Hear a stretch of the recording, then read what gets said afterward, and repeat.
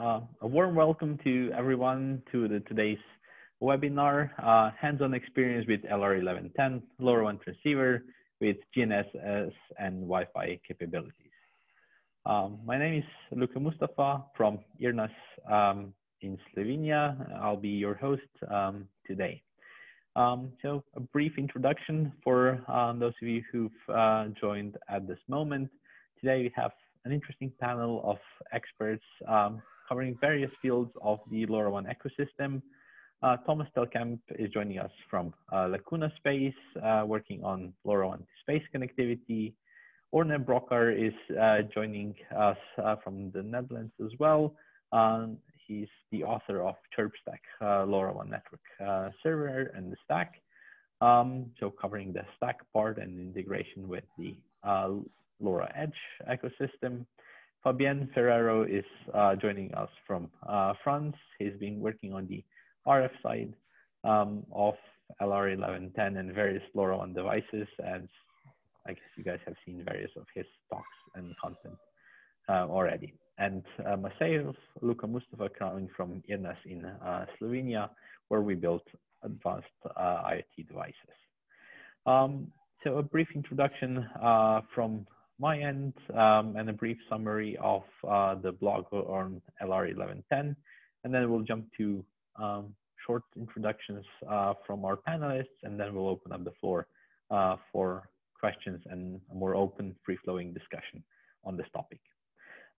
So as you guys maybe have seen, at IRNAS we are doing applied IoT projects, all from wireless optical communications to specialized IoT devices. And as such, we get faced with a lot of very interesting use cases that require the best and the latest in technology as such. And that's why we're always at the forefront of testing new things as they become available.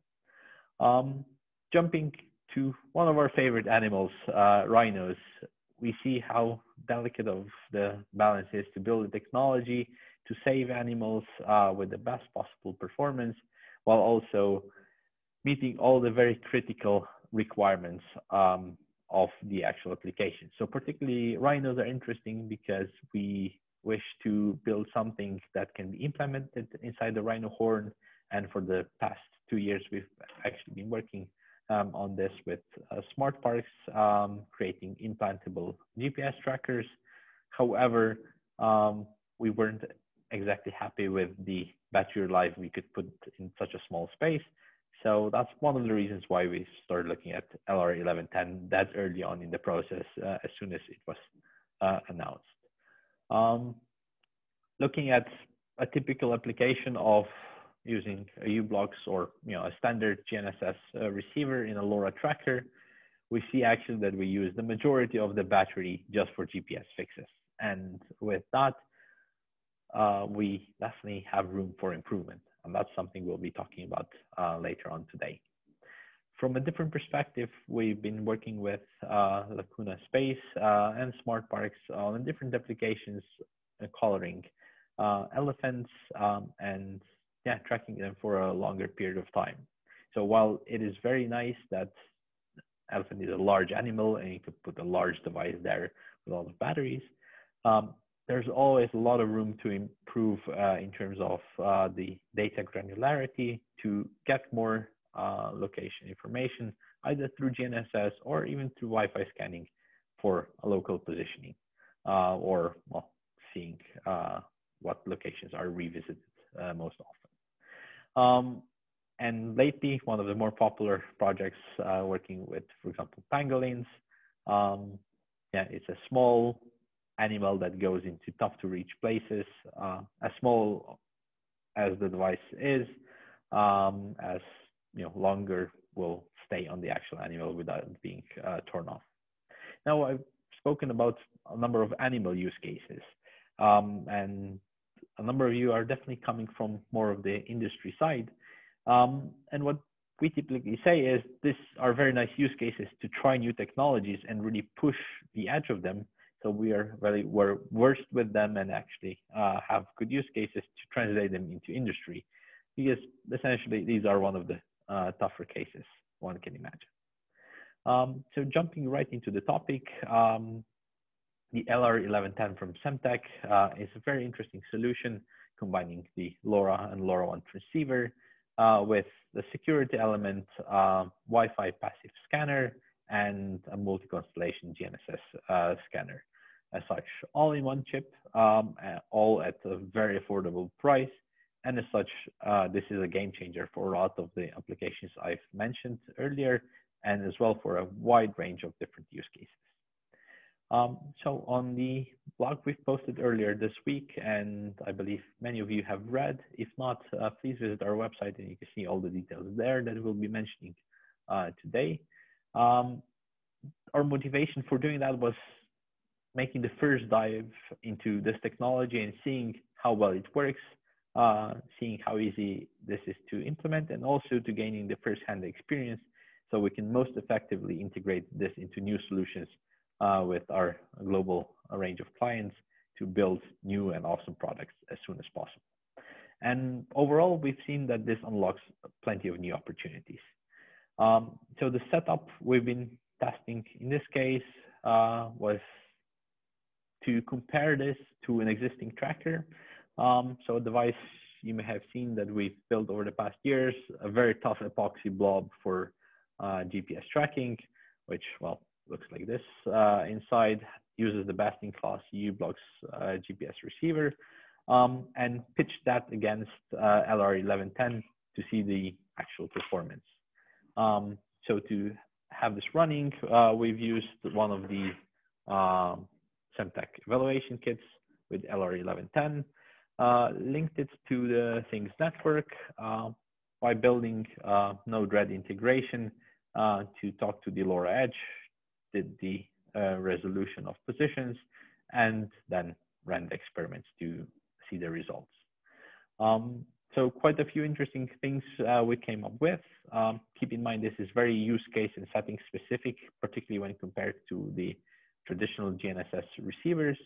So comparing Zoe 8MG with LR1110, we see the errors are generally in the comparable range when you average them. The maximum errors may differ at certain points in time, and we'll talk more on that when we discuss the solver part of the solution. But the real magic is that the average time to fix with LR1110 is fixed, smaller than 4.5 seconds for single constellation, and doing multi-constellation, we get to that number being very, very power efficient. And actually we see in the, say, use cases, if we run a fix every 4 hours, yeah, we are at least 10 times more efficient compared to the traditional GNSS receiver.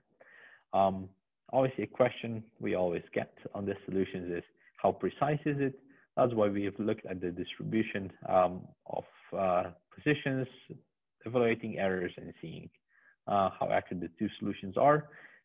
And they are reasonably comparable under the experimental setup we've made, generally in the 30-meter range of accuracy, subject to settings, of course. Further details are available on our blog, so we won't be diving deeper into this today, but feel free to ask questions in the chat later on, and we'll try to answer all of them as we go forward. Likewise, we've discussed the degree of precision, which is one of the open topics at the moment, which we'll be looking into as we go forward, as we want to understand the position of every GNSS fix we get. So really seeing, so we know how accurate the fix is. And currently for both solutions, this is not ideal, as we can't correlate the actual precision with the degree of precision we get from each of the two solutions. However, we see an advantage in LR1110 that it uses a cloud solver, which can be continually improved versus something that's fixed hard in hardware, and you cannot change it as such. And the most fun topic to compare, and what really makes or breaks the actual application, is the energy consumption. So to get a real feeling of this, it's important to combine both the energy required for a GNSS fix, as well as the energy to transmit that information, particularly because the set of data is much larger with LR1110 than with a traditional GNSS receiver, where we assume about 10 bytes are usually employed to send this data, whereas LR1110 is 40 to 51 bytes. And looking at the results, again, further details in the blog, we see that it does largely depend on the spread factor used, but LR1110 is an order of magnitude lower power in a lot of the typical applications we would see.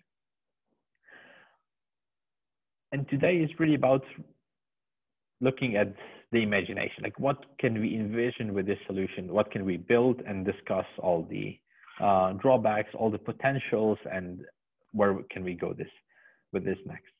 So for example, for the Rhino implant, where we can go with this technology is from 12 months of a fix every 4 hours to 100 months of a fix every 4 hours, or vice versa. Yeah, let's run this only for 12 months and have a fix much more often, which gives better data quality. Given the size and compactness of the solution, GNSS plus the LoRaWAN transceiver, super small devices can be built, say under 3 grams or under 30 grams for, say, bird tracking, and also additionally employing Wi-Fi scanning if this is more closely related to urban environments. Some really game-changing solutions can be built with this, and likewise goes for asset tracking, like very small asset tracking. For example, if you would be tracking parcels, this could be an ideal solution, low power, small and cheap, versus all other options, and so forth. And we'll definitely discuss this further today. But also there's another set of applications which we call Turtle, but likewise can relate to a lot of other things, is where you have your device exposed to to actual open space to get the GNSS signal for a very short period of time. In the case of turtles, this is them coming out of water and getting a fix in a very short period of time.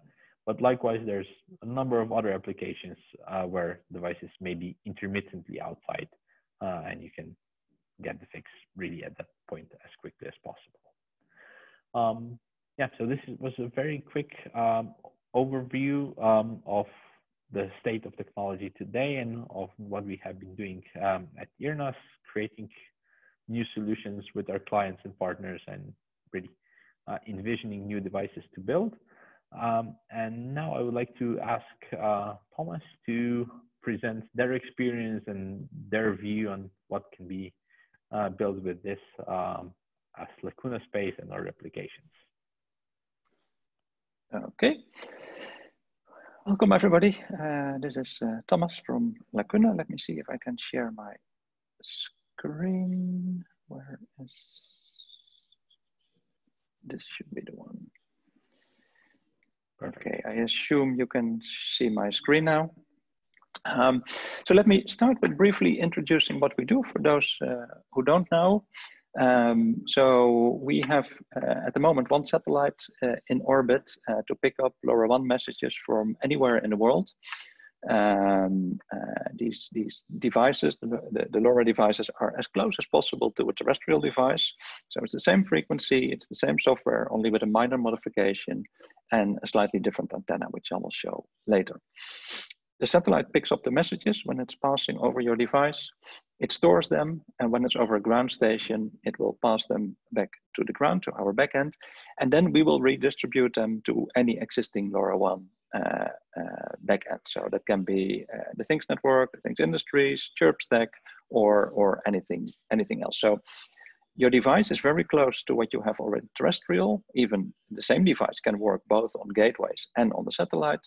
And on the back end, you will get your messages as if they came from a gateway. So application-wise, there's nothing different, except that you can do this anywhere in the world. So a simple device looks like this. So it's very small. Obviously, the antenna needs to be pointing up. So let me first show you how the satellite orbits.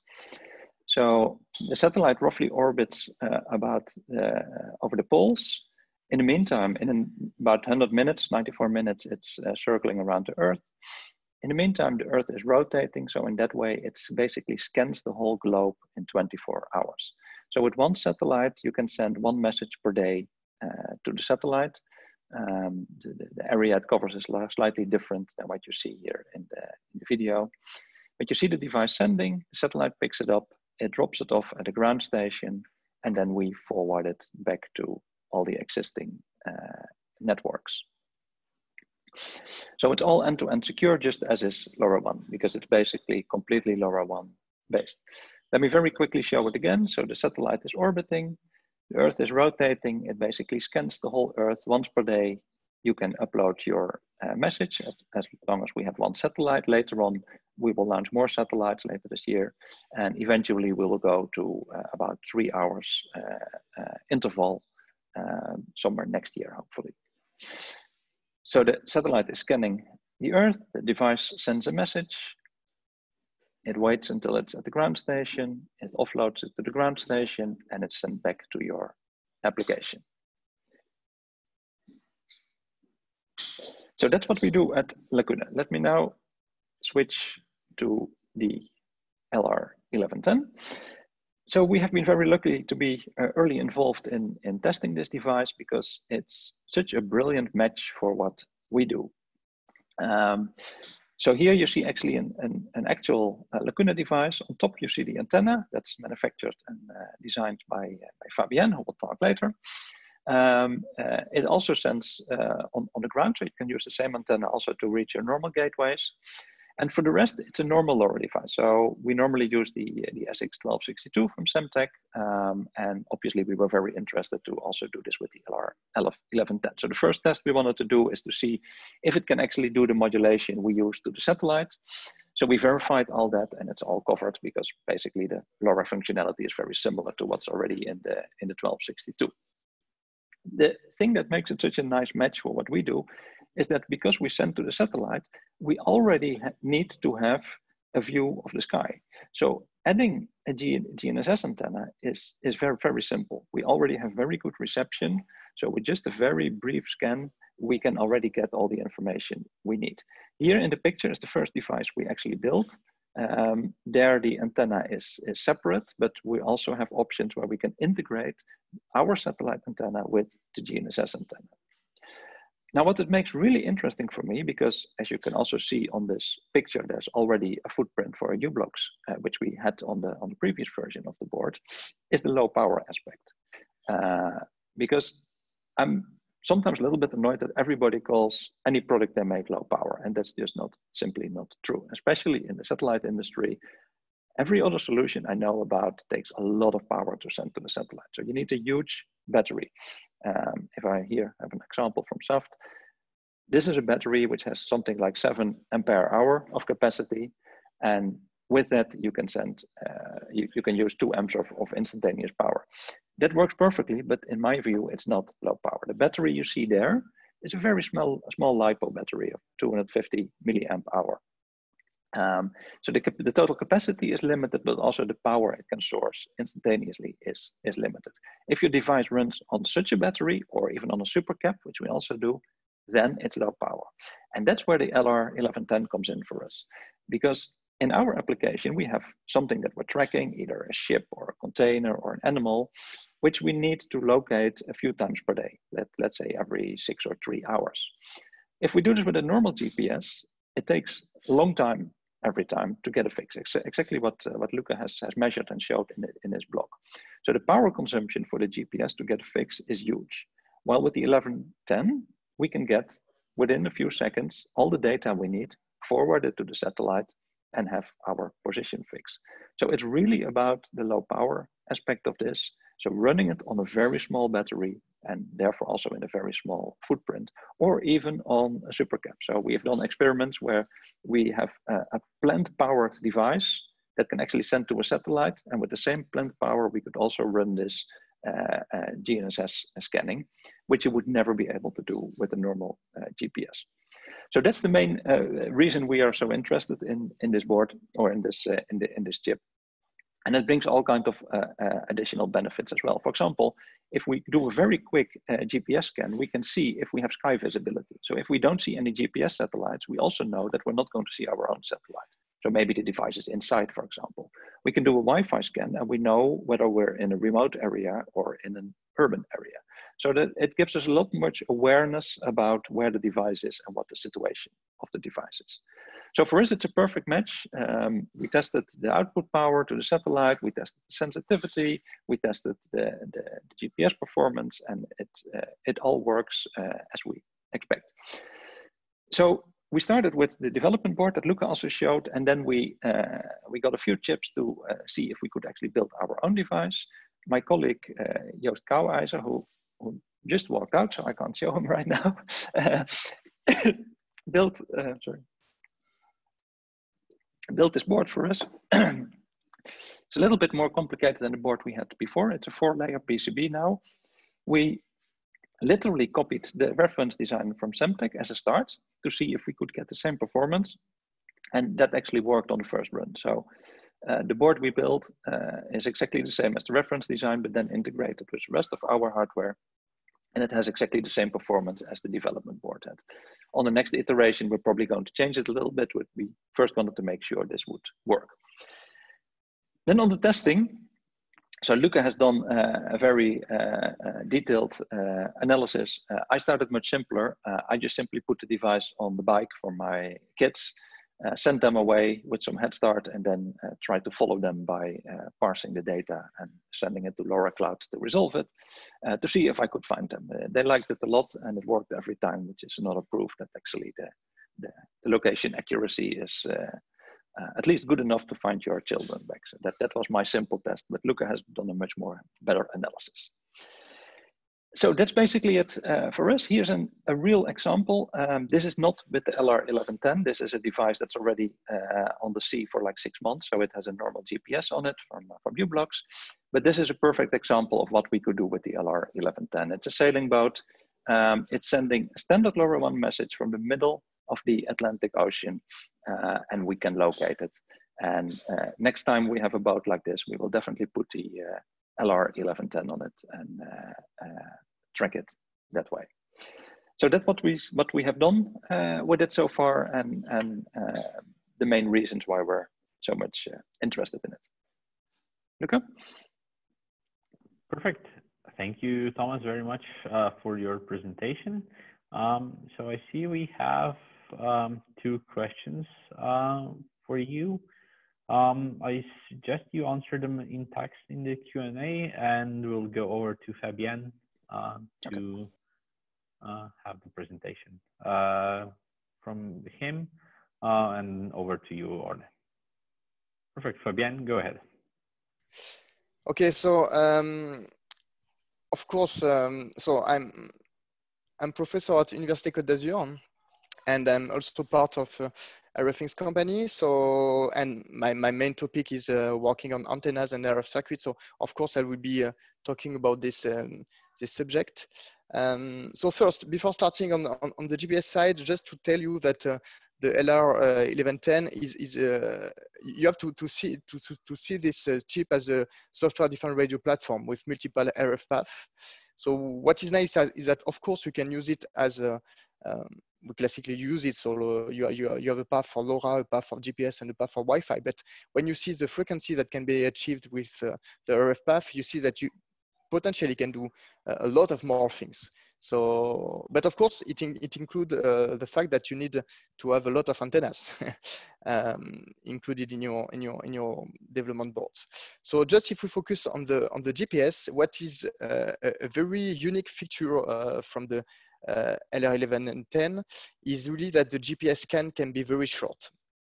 Usually when you do a cold start for any GPS receiver, you need at least 30 seconds to get the fix. So of course it's not possible to play with different antennas and then to try antenna diversity. But then as with the chip, you can do scan on a very short time, so less than 0.5 seconds. Then it became possible to play on antenna diversity. And so I've been looking a little bit in literature, and I find this great paper from Calgary. We were comparing detection performance for especially using polarization or spatial diversity for indoor GNSS localization. So if you are interested, you can easily find the paper or just send me an email, we'll send it to you. But they compare a lot of different strategy, including playing on circular polarization, playing on different linear polarization, or playing on spatial diversity. And they show that basically you can always gain some, so what we call the diversity gain is the increase in signal to noise ratio, typically thanks to this strategy. And the average improvement is between 3 and 4 dB, which is huge for GPS reception. And it seemed that the best one for the article was circular polarization diversity. So just to show you that it's not so much complex to integrate different antennas in the short form factor.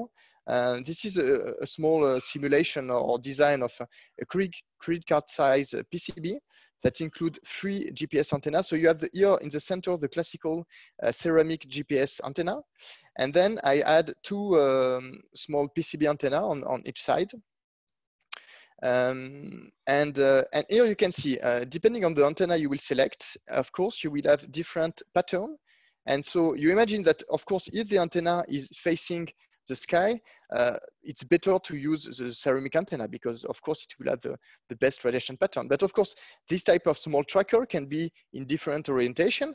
And of course, for example, if you flip completely the board, the ceramic antenna cannot get any satellite. And then you can play with the other antennas to try to find a way to at least get some information from the GPS.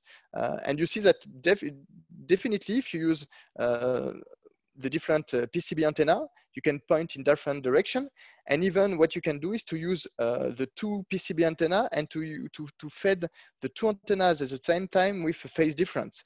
And then you can even generate some additional patterns. So it shows you that in a very simple way, you can add diversity. So this is spatial diversity typically. So you can point your GPS antenna in different direction. And just to show you, if we want to do some circular polarization diversity, so typically you will switch between right or left-handed polarization. So I forget to tell you something very important. Why it's very interesting to play with circular polarization diversity is mainly because you have to think that when you have a signal, so the signal from the sky, from the GPS satellite are coming with right and circular polarization. But once you have a reflection, so especially if you are working in urban environment, certainly you will have reflection from the building. And when you have a reflection, it will turn the right hand circular polarization to a left hand. So if you can play with the 2 direction for the polarization, you have more chance to have a good signal and to get the localization. And to do so, it's not really hard. You just need to purchase a classical ceramic patch antenna, but you can find this ceramic patch antenna with 2 feed. So the 2 feed, thanks to the 2 feed, in fact, and if you associate with an hybrid coupler, which is not so hard to design, you can have 2 ports, and on the 2 ports, typically, you can have all the right-hand circular polarization. So you see, for my small board I design here, I can get 5 dBi of gain, so 5 dB IC, because I get the circular polarization.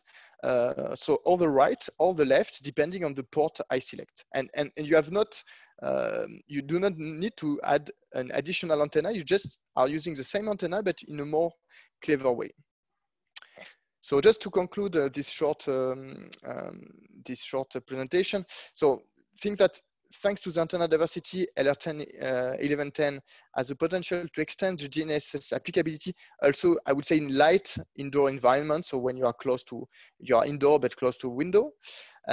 Just something also, if you're a little bit afraid to have too many antennas, think also that you can have some antenna combo that will integrate different standards on the same antenna. For example, this small board I designed some years ago, the top antenna integrate both a LoRa and a GPS antenna. So you can see that you can still have a very form factor, but with antenna that can do more than just the single resonance.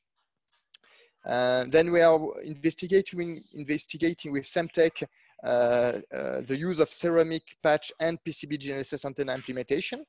And then with Lacuna, we are also looking to integrate the LR1110 in a very small form factor, where we will have both the chip and the antenna in something very compact. So this is just initial design that we have been starting. So thanks a lot, Luka, for invitation, and I think we can go to the third panelist. Thank you very much, Fabien, for the presentation. I'll kindly ask you to go to the Q&A tab and answer some questions there. And over to you, Orne. So, hello everybody, my name is Orne Brocaar. I'm the author of Chirpstack. Chirpstack is an open source LoRaWAN network server. So when you are going to set up your own LoRaWAN network, you need to have a network server. And this is where the Chirpstack project steps in. So if you go to chirpstack.io, you can download all the different components. To briefly summarize the different components of Chirpstack, there is one component which you can run on the gateway, which allows you to communicate between the gateway and the cloud using MQTT. Then there is a component called the Chirpstack network server, which acts as the LoRaWAN network server. And finally, there is a component called the Chirpstack application server.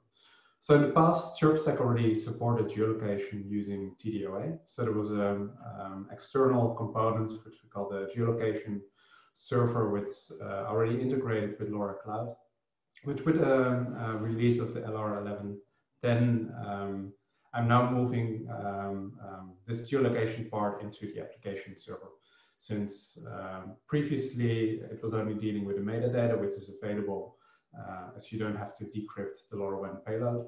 But when you're dealing with the LR1110 GNSS data or Wi-Fi scanning data, you first need to decrypt the data before you can do anything sensible with it.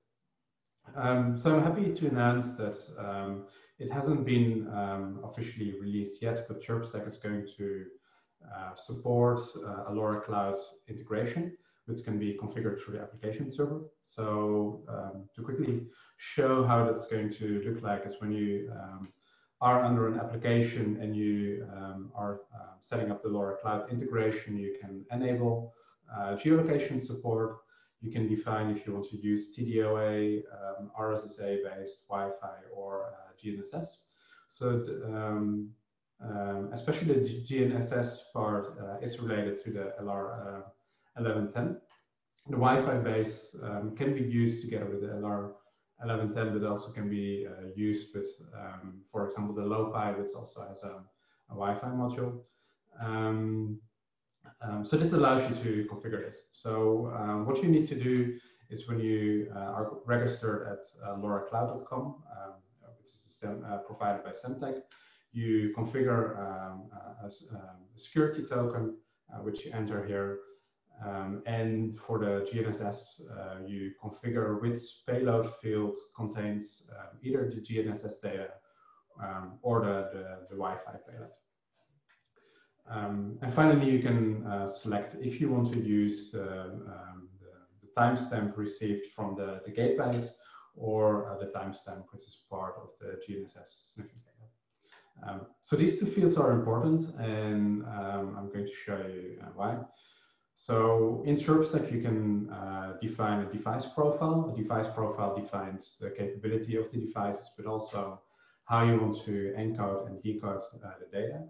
So if we are looking at the GNSS device profile, this really depends on how you're going to use, but what this allows you to do is to combine the LR1110 GNSS data with other data, which could be, for example, the satellite count, it could be status of the device, basically anything which you want to include in your payload.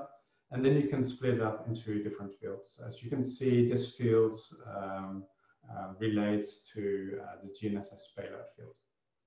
So this allows you to do your own payload decoding and then still using it together with LoRa Cloud. The same is with the Wi-Fi scanning. So you can define a payload which decodes potentially your own payloads together with the Wi-Fi scanning, and you make sure that it's outputted in the right field, which is configured in the LoRa Cloud integration. Here, it's up to you to name this. This gives you the full flexibility to implement this.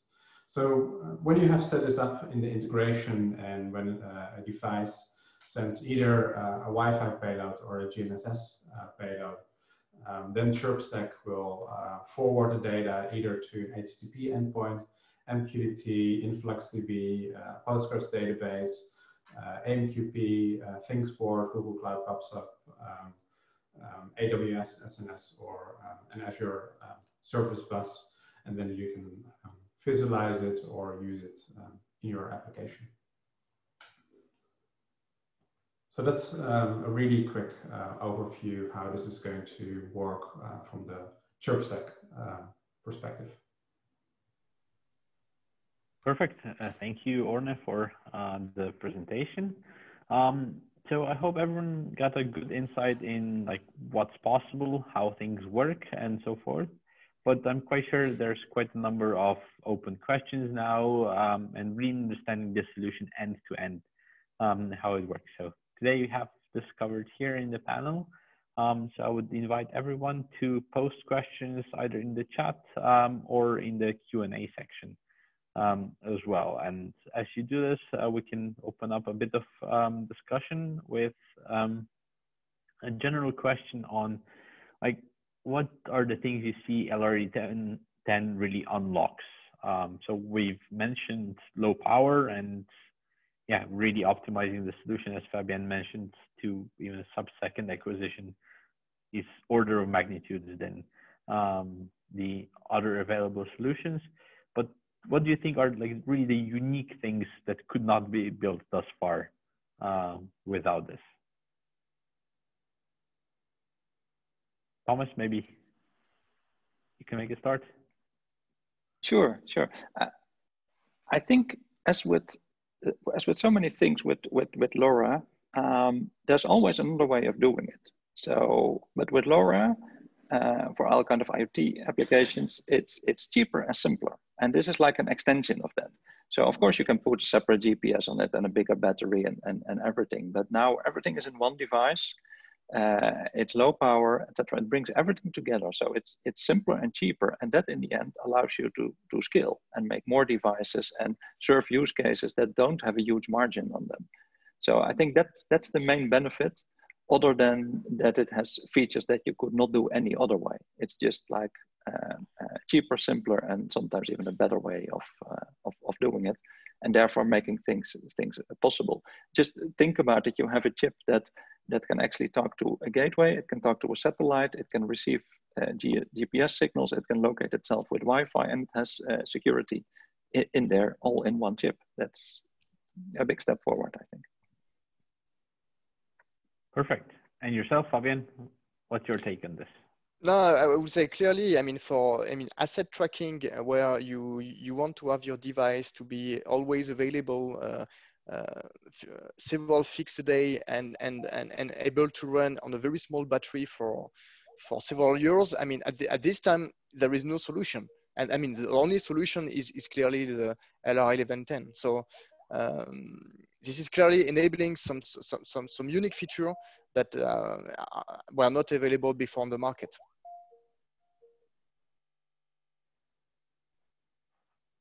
Perfect. And yourself, Orne, do you have a take on this? Yeah, less on the device side, more on the software side. But what I do know from the Chirpstack users is that a lot of people expect that with regular like Raspberry Pi gateways, they are able to do geolocation. Well, it's due to the time accuracy, it's not really an option. So I think with the LR1110, when it becomes like the mainstream chipset used for LoRa devices, This makes it even possible to, if you have a Raspberry Pi based gateway, to do proper geolocation with your devices. And I think that's a huge benefit to a lot of users, since most of the users, they start with a simple gateway. They don't have the money to invest like in 3 or more Cisco or Curlink geolocation capable gateways. Thank you for this. Yeah, this is very, very interesting to hear. I see we have a number of questions from our participants, so we can dive into those. So starting in no particular order, I see Nicholas is asking that he's not sure if the device is available to send a payload like any LoRaWAN device, or is it just a beacon? So jumping back into the LR1110 operation, it is really just a LoRaWAN transceiver, which works as any other LoRa and LoRaWAN device essentially.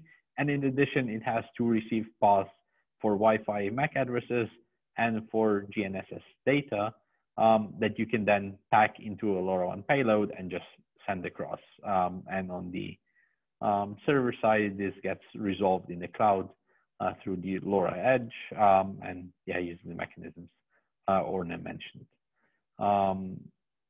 We have also a question from Ibra on the LR1110 GNSS sensitivity.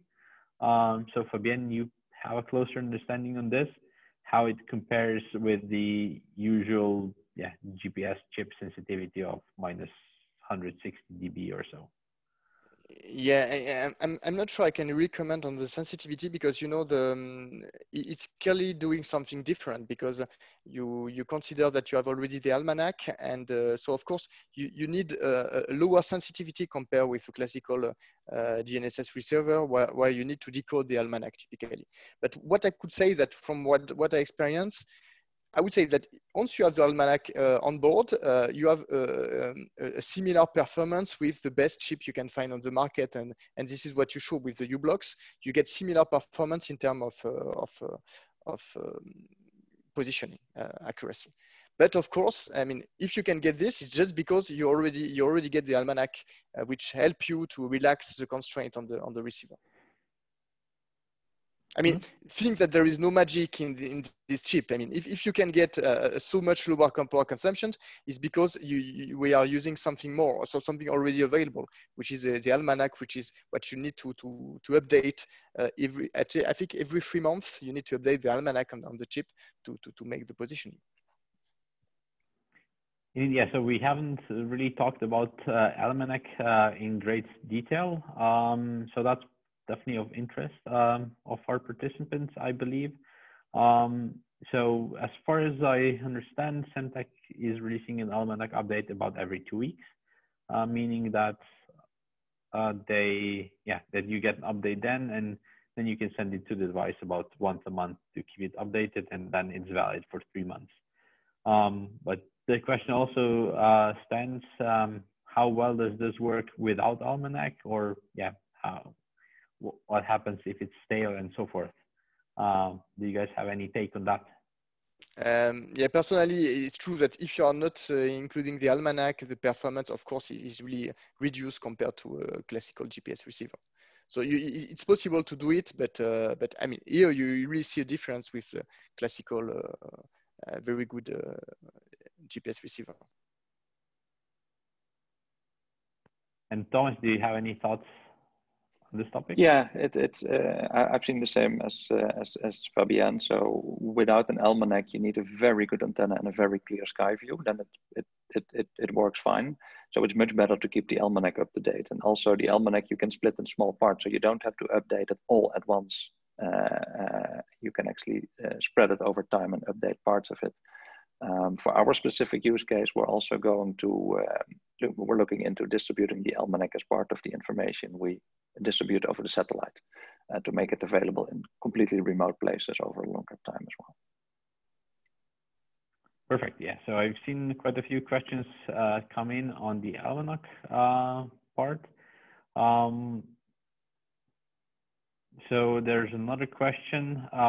If you can use RSSI for locating LR1110 in Wi-Fi geolocation, and does one LoRaWAN gateway determine the location in that case?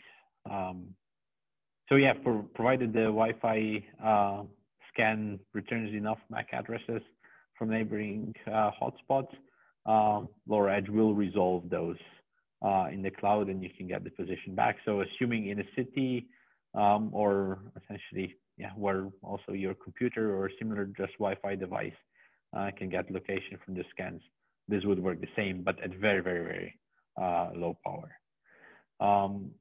So there's another question for yourself, Orne, in terms of using the LR1110 and like what solvers are required. Maybe Thomas, you can weigh in on this at a later point as well. Yeah, for the GNSS part, currently from the Chirpstack point of view, I'm only using the LoRa Cloud solver. I haven't looked into what would be needed to support other solvers. From the Wi-Fi perspective, currently LoRa Cloud is supported, but I also know that, for example, Mozilla offers a Mozilla location service, which can be used free of charge, I believe up to like 100,000 requests or 10,000 requests per day for non-commercial and open source use cases.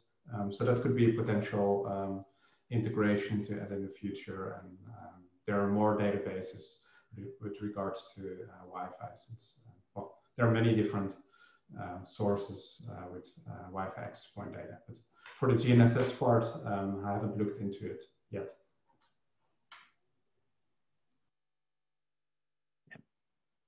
Any other thoughts, guys, on this topic?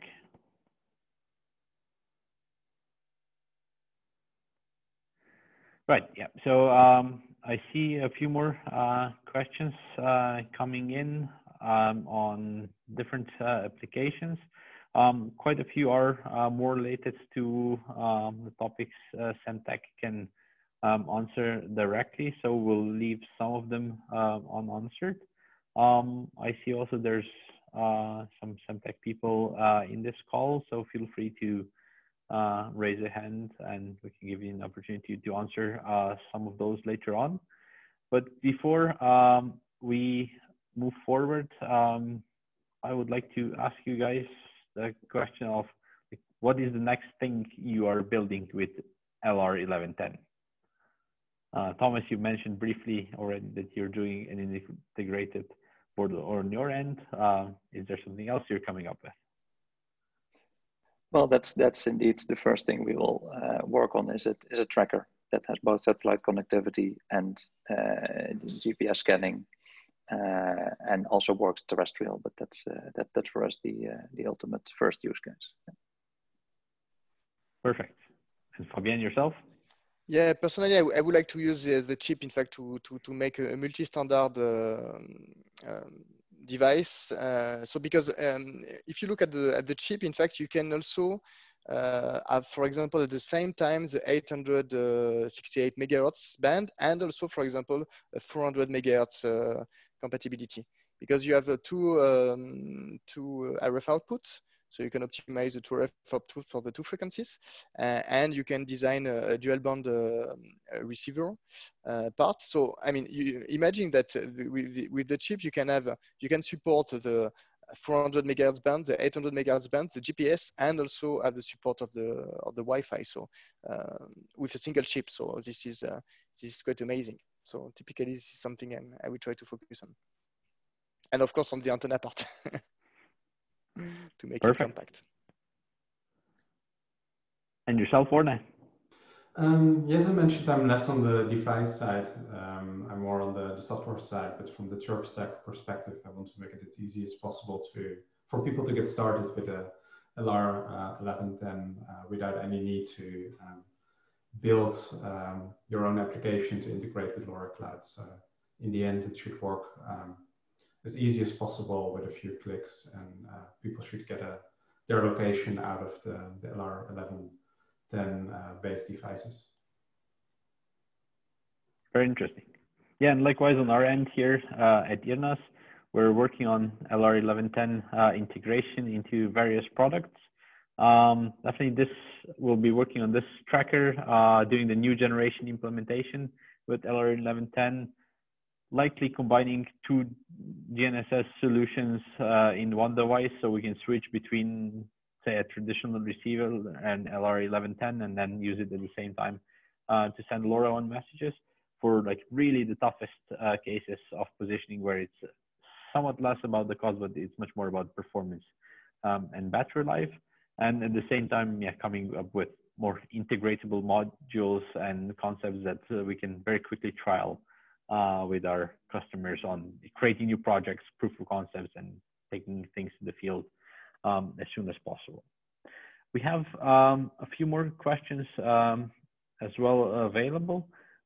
So I see Maria Kalma has raised her hand to talk, so I'll invite Maria to say what's on her mind.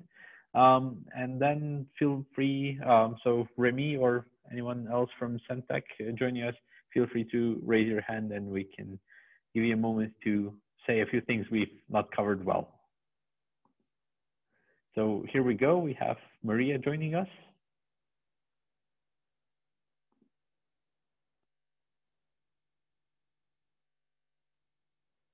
Is Maria around? Unfortunately not, so we can circle back later.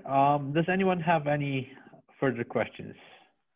No, maybe I can just comment on something which we do not mention too much, but what is also nice with the chip is that it's integrated, in fact, MCU. So we can't use the MCU, but think that after time the chip will evolve itself, and this is something that Nicolas Orne mentioned, so CTO of Semtech, that new feature will be activated in the future with the chip.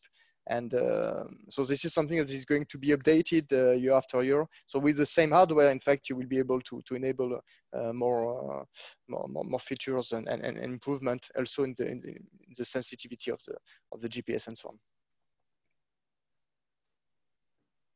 Perfect. Yeah, so we are really looking forward to all improvements in the solvers, and yeah, it's easy to update things on the cloud, which is very nice compared to updating the device and adding new features, particularly if you have it in the field for a number of years. So looking at the questions, we see quite a few about the drivers for LR1110 and what's available out there for this at the moment. So Thomas, maybe you have any thoughts on that? Yeah, absolutely. If you look at the GitHub account from Semtech, I think it's called github.com/LoRa-net, there is a driver there that has all the functionality for the chip. It's in very platform independent C. We ported it to the Arduino platform to make it part of our own library, which was very trivial to do. So even if it's not supported on your preferred platform, adding that support yourself is not a big task. It should be relatively easy. Mm-hmm. Perfect. Yeah, likewise, we've tried this on our end. It works well. It's there. It supports features, and you need to write your essentially SPI function integrations, and you're more or less good to go.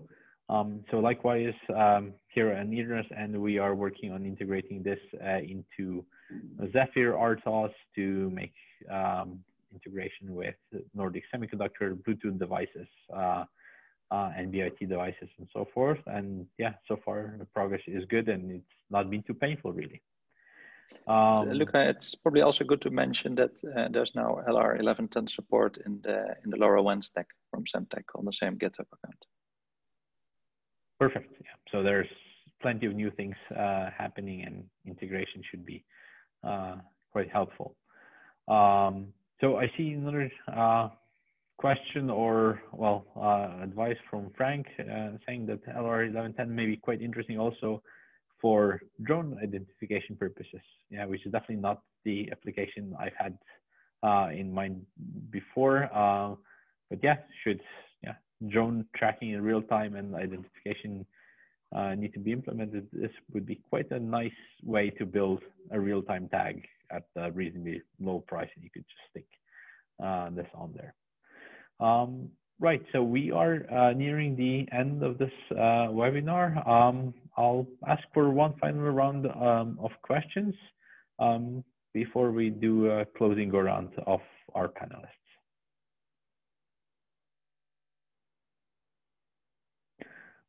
So we have a question, a few questions, I believe, for yourself, Thomas, in the Q&A section. So you maybe wish to answer some of them live here, related more to Lacuna functionality.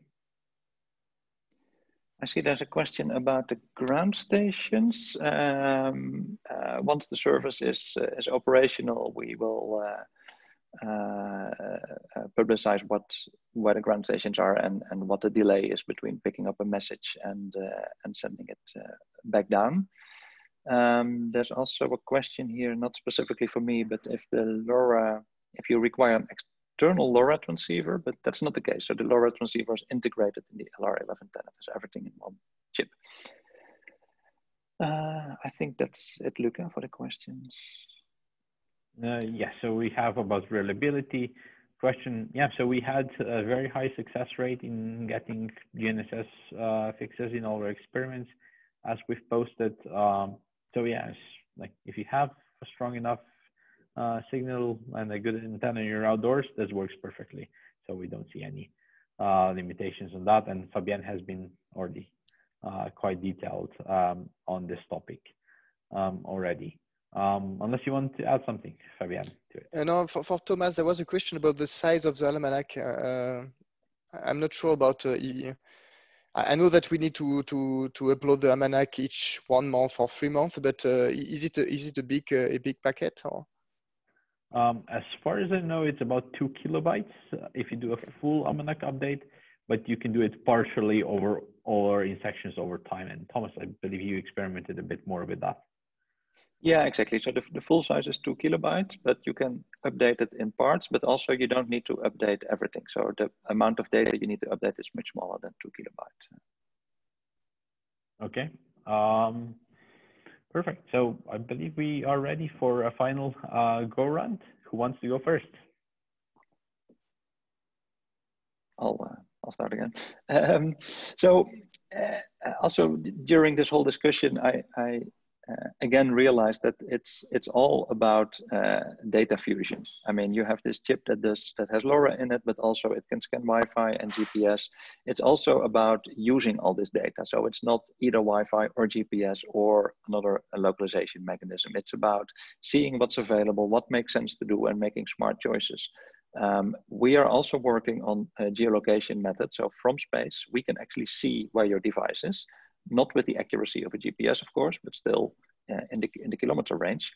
And we're trying to merge that data together with the data that comes from the LoRa Edge chip, such that even if you don't have complete information from GPS, you can combine it with what we have. So it's all about making smart combinations of data. And I think that's one of the main benefits of this new platform. Perfect. Yeah, that is a very exciting opportunity, particularly because there are so many sources that you can really pull things together. And yeah, even if you had an extra Bluetooth chip on the board, which is quite likely for a lot of applications, you then have like a triple or a quadruple radio interface, and yeah, joining all of that together can be quite helpful. Fabien, over to you. I will have, I think, a similar comment about the data fusion and so on, because I forget to mention that, for example, so when you have multiple antennas, you can also use accelerometer, for example, to know what is the position of your device to find the best antenna. But what is sure is that, I mean, the LR1110 is more than a chip. It opens really an ecosystem where you can merge a lot of different standards and make something. I mean, it's not just 1 + 1 is equal to 2. I mean, you can really extract some beautiful features by mixing all the different stuff. And the fact that you can also, the chip will evolve itself time after time. It shows that we will certainly discover new techniques and new way, and will improve time after time the performance of the system. So I think it's really promising. Perfect, thank you. And over to yourself, Orne. Yeah, so if people are interested to play with this, I believe we already have a test release, including the first version of the LoRa Cloud integration. It will be included in one of the next releases, so please provide feedback. Make sure that well, it will be useful to everybody, so looking forward to feedback. So people will find all the information on chirpstack.io. There have already been some announcements on the forum, which you can find on forum.chirpstack.io, and yeah, please share your feedback. Perfect. So thank you very much, guys, for this. Yeah, likewise at IRNAS, we are moving in the direction of building full solutions with this, doing plenty on the data logic, figuring out how to best combine this for certain applications, sorting out the drivers and all the details so one can readily test this. But particularly, yeah, building demonstrators really as soon as possible, as quickly as possible, getting things out in the field, getting all the data and then being smart about it, so to speak. And that is really what this enables. So that brings us to the end. I believe we have answered all the questions. So thank you very much, Thomas, Fabien, and Orne, for participating today. I hope this has been useful for everyone participating. I see about 100 people attended today, which is a very good turnout, and thank you for all the questions. And please reach out to either of us with any questions you guys may have. So with that, I would like to thank everyone for participating, and till next time. Thanks a lot for organizing this great event. Yeah, thanks. Yeah. Thanks, Luka. Great. Thank you. Thank you, guys. Goodbye. Thanks. Bye. Bye.